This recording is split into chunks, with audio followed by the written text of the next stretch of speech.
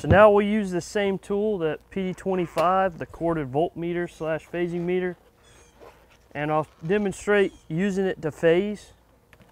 This is going to be tool specific. So unlike some of the safety that Brent's talked about prior, this function is going to be pretty specific to this tool and this tool only, just because of the safety and the functionality of this tool.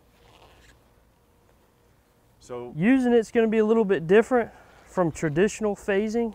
With the accuracy of this tool, we can use it to phase on the capacitive test points.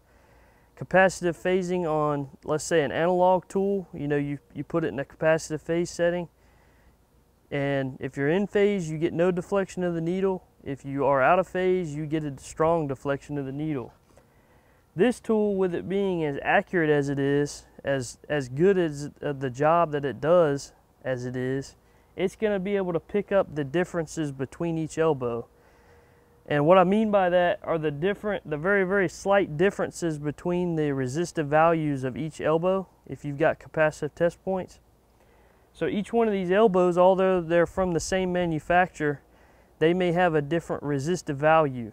Although they went through the same processes, maybe one's a little bit older than the other. So the first thing we're going to do is we're going to take phase to ground measurements.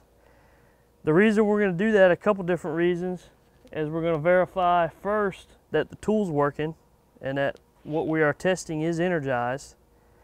Then the second reason is going to be because you're going to need that information later on.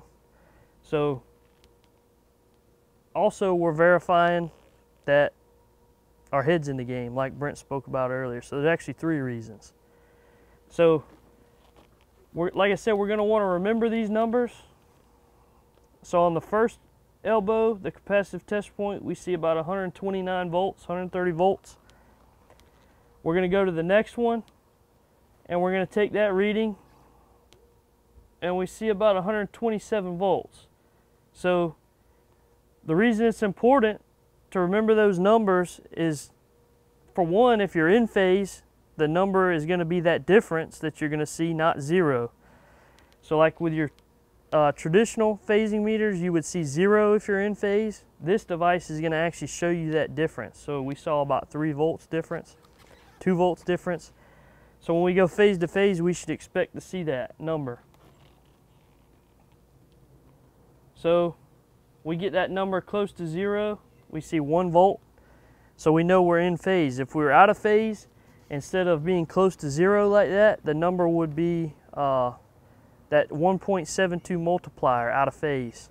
So you would see like somewhere around 350, 370 volts.